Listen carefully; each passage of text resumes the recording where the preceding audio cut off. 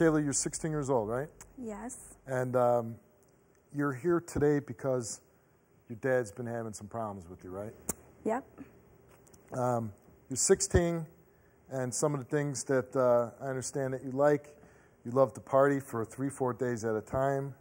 You smoke weed and you pop pills. Yes, I do. What kind of pills are you popping? Anything I want to. So if somebody just came up and just gave you pills, you'd be taking them? I'd ask what it was, but I don't get. Excuse me? I don't care. I understand you lost your virginity at 13 years old. Yep. Doesn't know who the father of your 9-month-old son is. Why wouldn't you know who the father of your son is?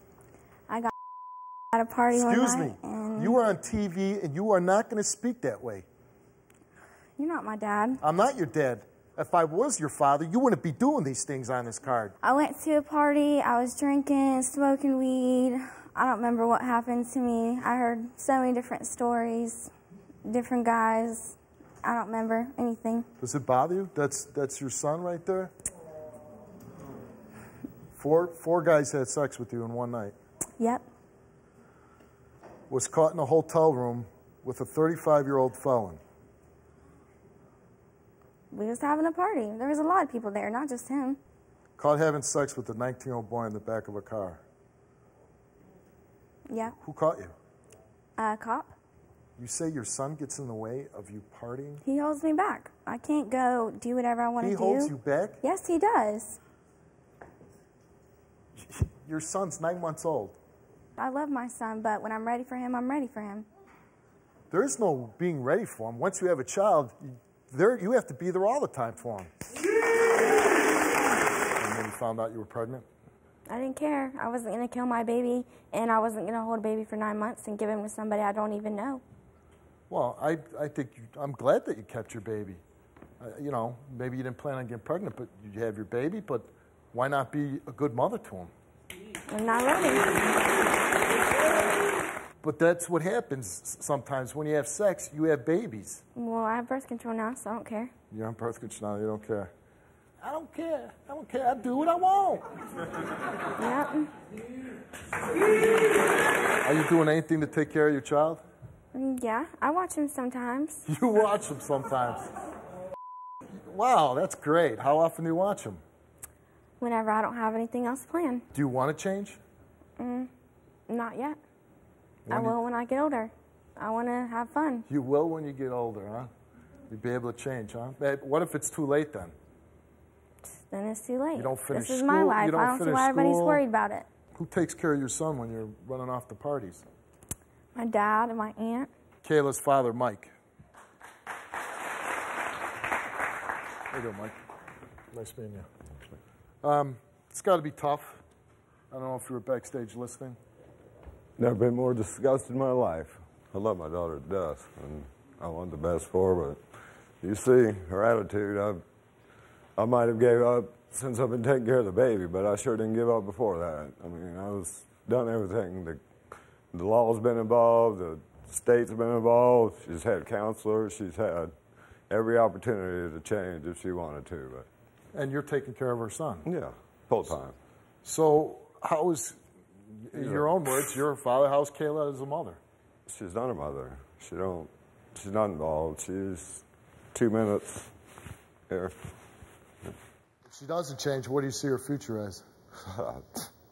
There's no future. Not going to school, no education, no hanging out with all these older guys. There's no future. And what would you like to see happen today? I would like to see somebody get through to her to tell her, man, she got a beautiful son. I mean, this kid is, I enjoy it. I mean, I don't care if she takes care of him or not because I enjoy doing it, but I want her to be part of his life. I'm a grandfather. I'm not the boy's dad. Right. I understand you've been crying backstage.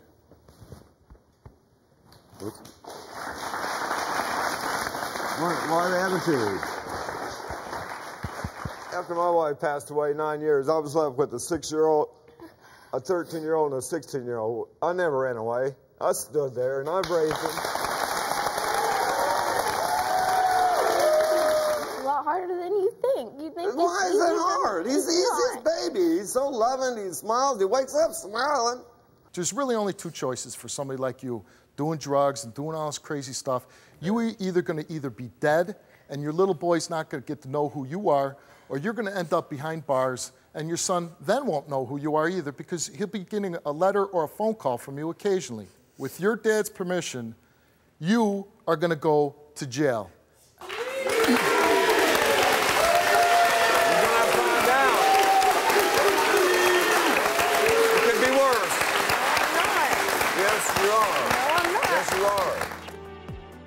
Welcome to jail. Come on over, have a seat. Let me explain to you a little bit about what's going to happen to you.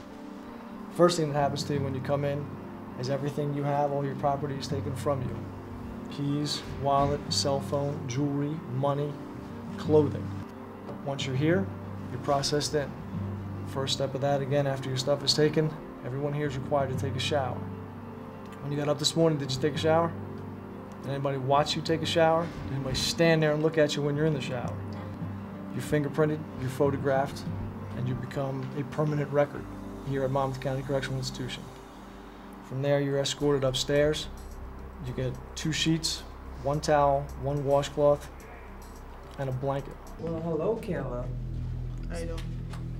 So I take it you're here because you think you're bad. You're not bad. You are a child.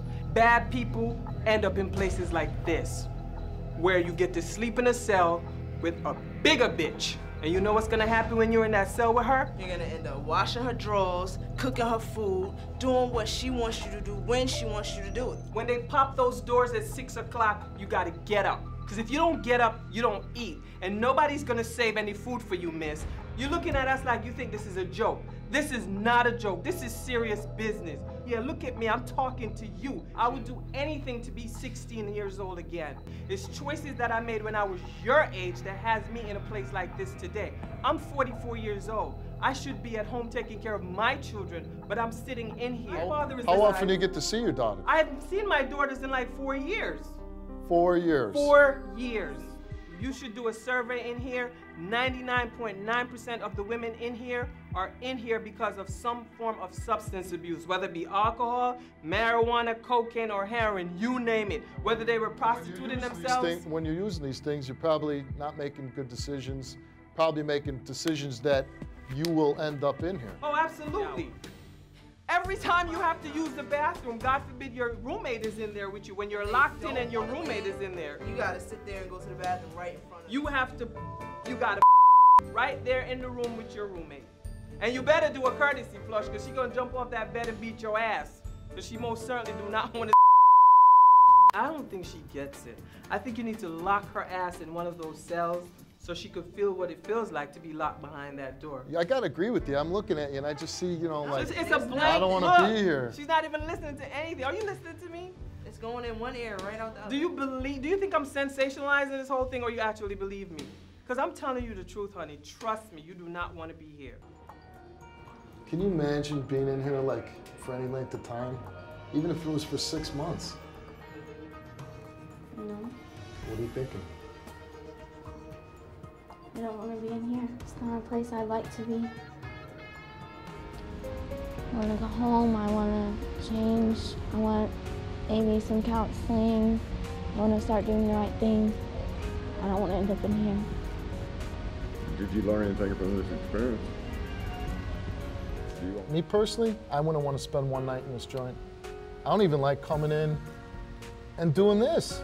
I mean, I do it for you. I personally, it makes the hair on my neck stand up. I do not want to be in this place. And I hope you don't either. Steve really opened my eyes to me realize there's more important things than doing things I was doing. And I'm gonna change. So you saw Kayla's experience in jail. She got to talk to inmates about what their life is like in jail. She got to talk to Lieutenant Baker about what's going to happen to her, and she got to experience the cell. I personally don't know if Kayla's going to go home and change. I don't know if I believe it. Do you?